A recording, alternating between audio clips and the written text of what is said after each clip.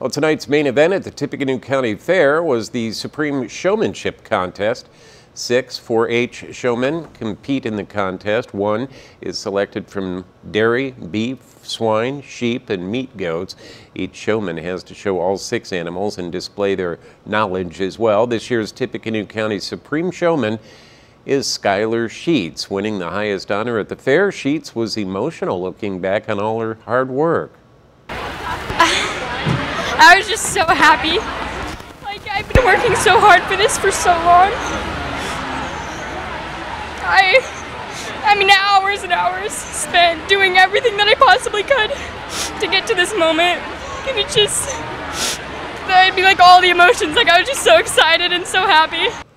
Oh, congratulations. Sheets says next she hopes to qualify and compete for the Supreme Showman contest at the Indiana State Fair.